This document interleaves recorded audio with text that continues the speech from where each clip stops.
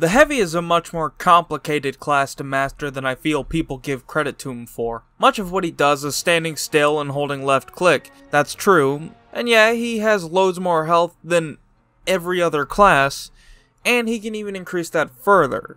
Yes, medics tend to shove a healing rod so far up his ass, they can sometimes become partially immortal if they get one of the best medics in the game, but people tend to overlook the importance of movement. I mean, standing still rarely gets you places in the game. Look at the likes of Doom and Quake. Those games work so well because you need to stay on the move in order to be less easily hit by bullets or rockets.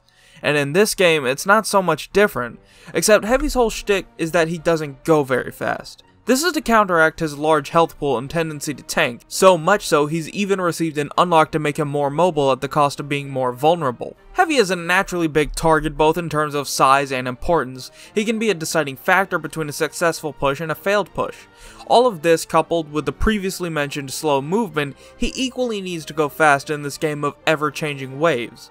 You gotta go up, you gotta go back, you gotta flank, you gotta tank. Heavy can fill many roles, but in this game of always moving and changing, could you succeed by staying utterly, completely, and totally still? Well, looking at the engineer, who was initially designed with the intent of staying in one place, no, not very often. The engineer was given the ability to move his buildings because of how the flow of the game works, and Heavy got a weapon to make him less mobile. Now that's odd. If moving is so important, why make yourself less capable of moving?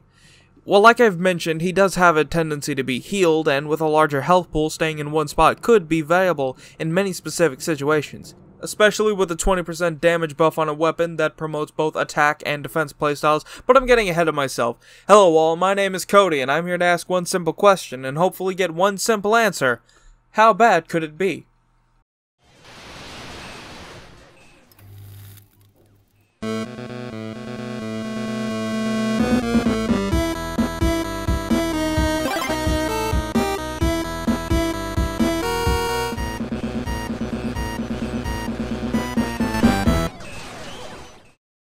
I'd like to start by saying thank you to German Peter for the suggestion. This is Heavy's debut in the series. I've never made a video specifically about him or his weapons, so the Brass Beast is probably a good start. You see, the Brass Beast is a weapon, as I hope I've pretty well established, breaks the very concept of Team Fortress 2.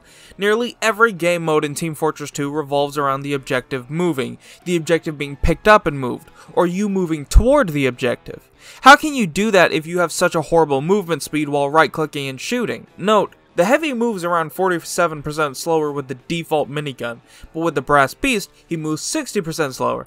That's a whole 13%, which may not seem like much at first, but even 5% or 2% becomes a deciding factor for many situations in TF2. Remember, Team Fortress 2 is a first-person shooter. Shooting is pretty much exclusively the one thing you're expected to do a lot of.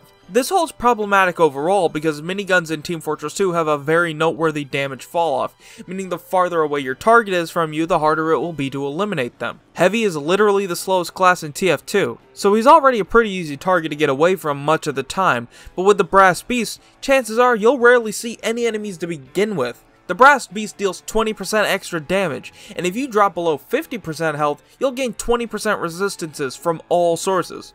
So it'd be like suicide trying to fight a Heavy one-on-one with anything except another Heavy, also with the Brass Beast. You'll be out damaged in seconds, and the resistance buff only worsens the situation. Remember, TF2 is just as much about knowing your limits, game sense, and recognition as it is about moving. So if you see a Heavy with the Brass Beast, and he's doing anything except looking the other way, run. All of this might sound like it's a really good weapon, so much so it makes people want to run away. But in reality, it's pretty weak with its spin-up time penalty. You see, with your slow spin-up time, you effectively have as much reaction time, so even if you do theoretically have the recognition reflex of a robot, you can't necessarily react accordingly and efficiently like you could with the stock minigun or the Tomislav. Now, of course, I'd say this can be counteracted with the advent of right-click, but of course, we've already covered that comes with the pain of becoming a human turtle, and not like in the engineer way. There's one stat that I can't find a middle ground for in this though. If your Brass Beast is spun up and you fall below 50% health, you'll receive a 20% damage resistance bonus. I don't entirely know why this is here, but I have to explain a little bit before I can fully state why. Keep in mind this is just a brief glance over each of these stats, what they can do if they were just stats individually. So now that we've covered most of the stats with exceptions to the last one, let's look at how it performs in practice. The Brass Beast, for what it's worth, can make a pretty good defensive tool. Of course, movement is still a huge help for defensive stands. It's not nearly as important as the whole point of defense is to keep from having to move backward. So standing in one spot can be helpful. With a steady supply of ammo and a nice amount of health at your disposal, you could effectively become an absolute powerhouse on defense. Then again, you become an absolute target on defense. Snipers and spies specifically will target the shit out of you. Not moving will put you at risk for many things more often than moving will, which is why it's still a very important factor on a defensive setup. But on to offense, that's a different story. On offense, the Brass Beast becomes a bad beast. The thing becomes nearly useless, and you'd assume with the damage buff it would be very easy to get in there and take him down. But that's not the case. You see, offense requires reaction time, speed, and damage, and the Brass Beast provides only one of these three categories, leaving much to be desired for an offensive playstyle. This weapon just can't be that effective in most attack situations, except for one, specifically payload. Payload is unique in that the attacking team doesn't have to move to a stationary objective, but rather with the cart holding a bomb. So staying on the cart is primary objective numero uno, and defending the attack objective. While I might argue that this isn't much of an improvement over regular attack defenses like Control Point or King of the Hill, the idea that you and the cart move at almost the same pace most of the time, so moving slower and pushing the cart have amazing synergy, you have something to defend while you attack, making use of the slower movement nerf and the damage buff, and this stat still makes no sense and it doesn't fit into the argument. This stat particularly perpetually perplexes me. I have no idea how it's supposed to fit into the weapon's design. What's the point of it? Why is it here? This stat seems to promote both playstyles. But you said payload promotes both styles! Yes, but look, the payload heals you. As a heavy, you are designed to be healed. When are you expected to fall below 50% health? This stat only promotes taking damage and being harmed, something you as a tank should be doing, but not on purpose. Heavy even has a secondary he can use to heal himself. So, how, I ask? How am I expected to use this to any advantage of my own? Well, I can only imagine this is a failsafe to make up for the disadvantage to your reaction times implemented by this invention. But even then, not being able to move to dodge rockets or grenades as well as you could with stock or Tomislav or, hell, any other minigun, it's completely null and void. It holds little use. It has no purpose. But I'm no game design expert, so I want to open a discussion.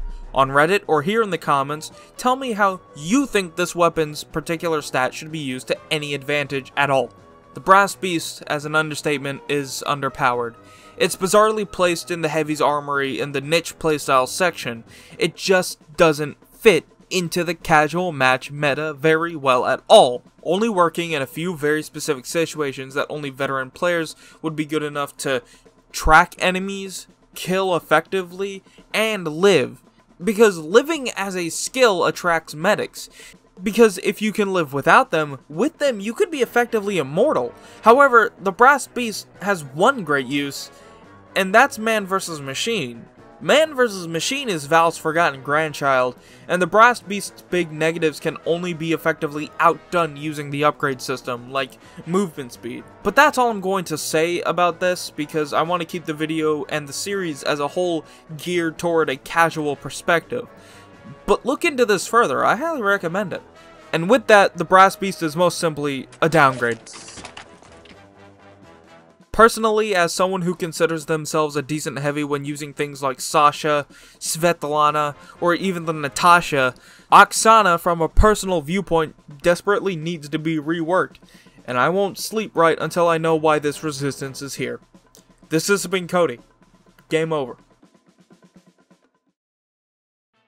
Hey all you wonderful people, I just wanted to say thank you. Over the last week, the Frontier Justice video did a lot better than I was expecting it to, possibly because I put it out onto Reddit for people to see, and you know, things tend to get viewed more when you put it out there for people to see, so thank you to Reddit.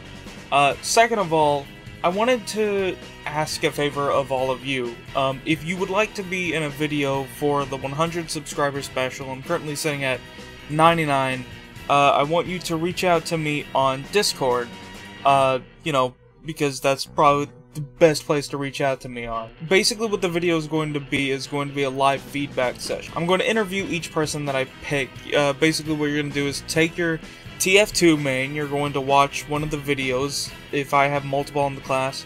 Right now I've got Scout, Engineer, Medic, and Pyro videos out, and along with the video you just watched a heavy video.